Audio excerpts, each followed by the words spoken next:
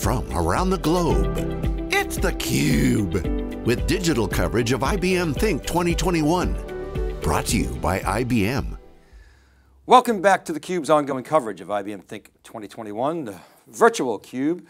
You know, the pandemic has caused us to really rethink this whole concept of operational resilience, and we're going to dig into that and talk about the importance of constructing a holistic resilience plan and get the perspective of some really great domain experts. Alan Downs is the Vice President, Global Cloud Security and Resiliency Services at IBM, and he's joined by Michelle Weston, who's the Director of Cloud Security and Resiliency Offerings at IBM.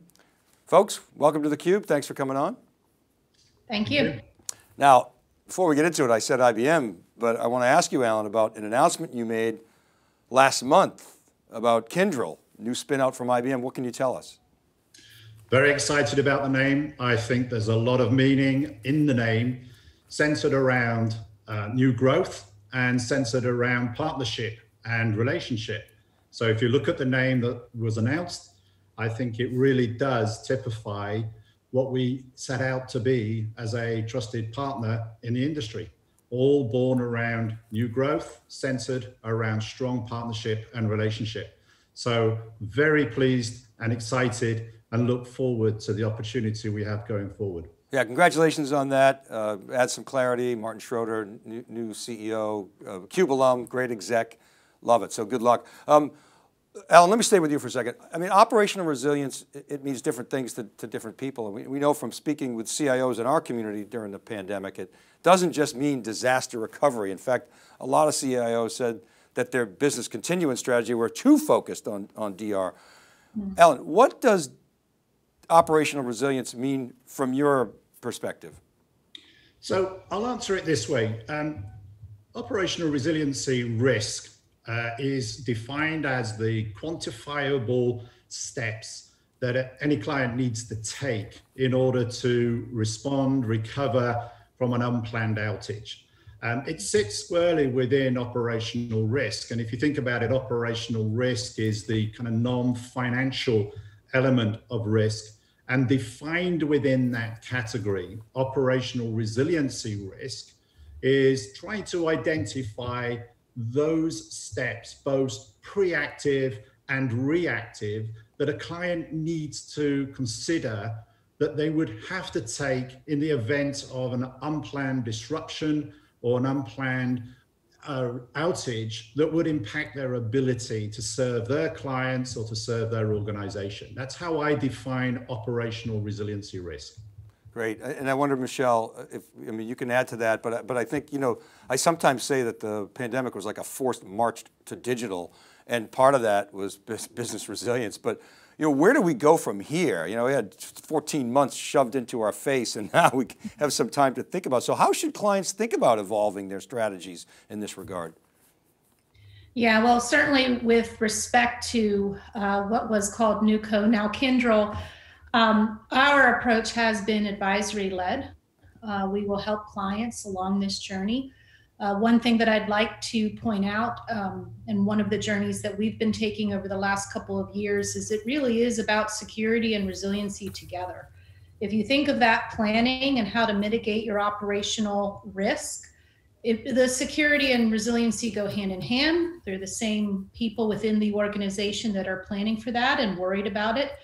And so we had already started about 3 years ago to pull the two together and to have a unified value proposition for clients around security and resiliency, both being advisory led, doing everything for a client from project-based to the digital consumption world, which we know clients live in today, to a fully managed service, all around security and resiliency together. Yeah, so I mean, it's a really important topic. I mean, you heard Chair Powell last month. He was on 60 Minutes saying, well, yeah, worried about inflation, but way more worried about security. So Alan, let's say you're in the virtual, conference room with the board of directors. What's that conversation like? Where does it start? I think there is a huge concern right now with regards to security and obviously resiliency as well. But if you just think about what we've all been through and what's transpired in the last 12 months, what we call the threat landscape has broadened significantly. And therefore, clients have had to go through a rapid transformation, not just by moving employees to home base, but also their clients having a much higher expectation in terms of access to systems, access to transactions, which are all digital. So you referred to it earlier, but the transformation our clients have had to go on, driving a higher dependence on those systems that enable them to serve their clients digitally and enable them to allow their employees to work remotely in this period, has increased the dependencies that they have across the environment that are running many of their critical business processes. So, the discussion at the boardroom is very much, are we secure? Are we safe? How do we know? How safe and secure and resilient should we be? And based on that fact about how safe and secure should we be, where are we today as an organization? And I think these are the questions that are at the boardroom, is basically from a resiliency, security perspective, where should we be that supports our strategy, vision, and our client expectation? And then the second question is very much, where are we today? How do we know that we are secure? How do we know that we can recover from any unplanned or unforeseen disruption to our environments? So Michelle, I mean, Alan just mentioned the threat surface is expanding, and we're just getting started. Everybody's like crazy about 5G, leaning in, the edge, IoT, and that's just, it's going to be orders of magnitude by the end of the decade compared to where it is today. So how do you think about the key steps that organizations should take to ensure operational resilience, not only today, but also putting in a roadmap? Yeah. And one thing that we do know from our clients is those that have actually planned for resiliency and security at the forefront, they tend to do that more effectively and more efficiently.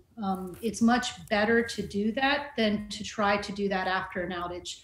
You certainly learn a lot, but that's not the experience that you want to go through. You want to have that planning and strategy in the forefront, as Alan said.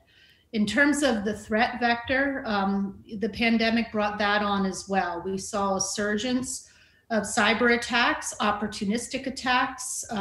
We saw the best of people in the pandemic as well as the worst in people.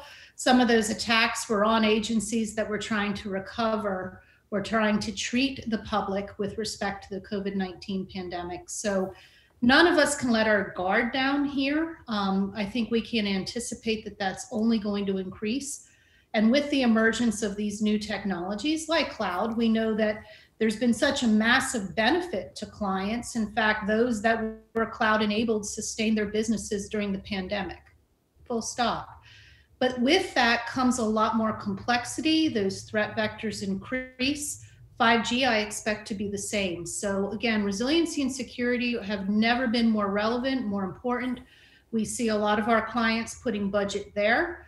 And those that plan for it with a strategic mindset and understand that whatever they have today may be good enough, but in the future, they're going to have to invest and continue to evolve that strategy, are those that have done the best. Yeah, the bolt-on strategy doesn't really work that well. But and I wonder if you think about when we talk to CISOs, for example, and you ask them what's your biggest challenge, they'll say things like lack of talent, we got too many tools, it's just this, we're on hamsters on wheels. So I would think that's, unfortunately for some, but it's good for your business. That's a dynamic that you can help with. I mean, you're a services organization, you got deep expertise in this. So I wonder if you could talk a little bit about that lack of talent, that skills gap, and how you guys address that. I think this is really the fit for managed services providers like Kyndryl. Certainly with some of our largest clients, if we look at PETA as an example, that notion of phone a friend is really important. When it starts to go down and you're not sure, what you're going to do next, you want the expertise, you want to be able to phone someone, and you want to be able to rely on them to help you recover your most critical data. One of the things clients have also been asking us for is a vaulted capability, almost like the safe deposit box for your data and your critical applications. Being able to put them somewhere, and then in the event of needing to recover, you certainly could call someone to help you do exactly that. Alan, I wonder if you could address this. I mean, I like IBM. I'm a customer. I trust IBM. What's your relationship? Are you still going to, be able to allow me to tap the pieces that I like, and maybe you guys can be more agile in some respects? Maybe you could talk about that a little bit. Yeah, sure, Dave. And many of our clients we have a long history with, and a very positive experience of delivering, market leading and high quality of services and product. The relationship continues. We will remain very close to IBM, and we will continue to work with many of IBM's customers, as will IBM work with our customers going forward. So the relationship, I believe, whilst a different dynamic, will continue, and I believe engenders an opportunity for growth. And we mentioned it earlier, the very name signifies the fact that it's new growth. And I do think that partnership will continue, and we'll continue together to deliver the type of service, the quality of product and services that our clients have, enjoyed from IBM over the last number of years. Michelle, one of my takeaways from your earlier comments is you guys are hands-on, consultative in nature. And I think about the comment I made about a lot of CIOs said we were way too DR focused, but when I think about DR, a lot of times it was a checkbox to the board. Hey, we got it, but when was the last time you tested it? Well, we don't test it because it's too risky to test. We do fail over, but we don't want to fail back because it's just too risky. Can I stress test, my environment? Are we at the point now where technology and expertise will allow us to do that? Is that part of what you bring to the table?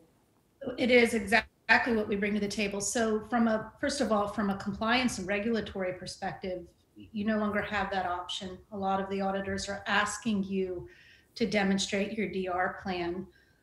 We have technology, and I think we've talked about this before, about the automation that we have in our portfolio with resiliency orchestration that allows you to see the risk in your environment on a day-to-day basis, proactively manage it. I tried to recover this, there's a failure, and then you're able to proactively address it. I also give the example from a resiliency orchestration perspective in this very powerful software automation that we have for DR. We've had clients that have come in, scheduled a DR test. It was to be all day. They've ordered in lunch. And the DR test, failover, failback, took 22 minutes. And lunch was canceled. So I love it. Very powerful and very powerful with an auditor. That's awesome. Okay, guys, we got to leave it there. Really great to get the update. Best of luck to you and congratulations. Thanks for coming on. Thank you. Thank you so much. All right, and thank you for watching. This is Dave Vellante for theCUBE's continuous coverage of IBM Think 2021. Right back.